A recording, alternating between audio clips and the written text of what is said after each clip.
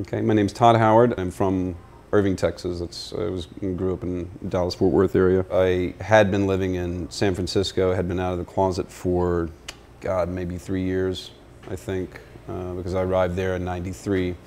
And there was somebody that I met through the course of my visits back to Texas, and her name was Laramie Burney. We ended up getting married because I had, with all my relationships with males in San Francisco, sort of fallen short. And what was confirmed in me, having had that relationship, that bond with a woman, was that I was in fact very much torn against myself with regard to what my true desires were, and that was to be ultimately with another male in a relationship, long term.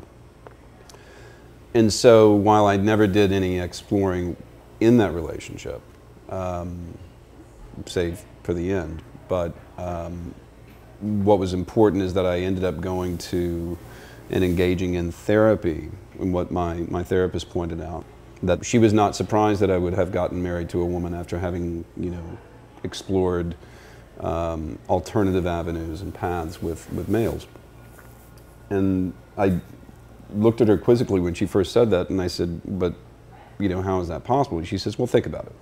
Everything that you watch, everything that you hear is about a boy and a girl. It's not about a girl and a girl. It's not about a boy and a boy. You've never heard anything of a male-to-male relationship through the course of your formative years. So why is it surprising to you that you would want to end up with a woman, and that you would want to marry a woman? That's what society tells you you're supposed to do. And it works, and she said it works very much against the grain of your core fabric. It was on Valentine's Day in 2000. I reached a point after having had a long discussion about a month prior to that with a very good friend, Dan Carlson, and he said, something's been eating at you for a long time. And I said, well, I've been fighting something. He said, what have you been fighting? I said, my own sexuality. I said, I'm married to a woman, great as she is and supportive as she is. There's just something that is not right about, me being with her. And I said, ultimately, Dan, what it comes down to is that I can't be happy in this relationship, and because of that, she's never going to be happy in this relationship. And so I have to end it.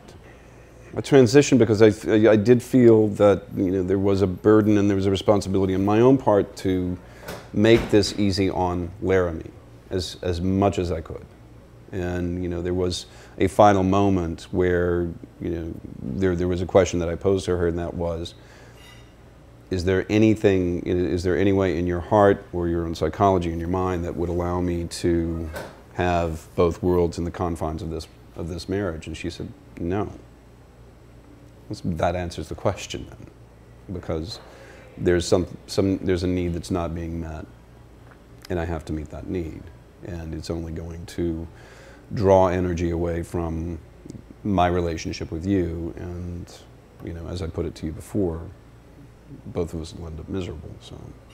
So that was a gradual process, but that one moment set us on the course to exit the relationship.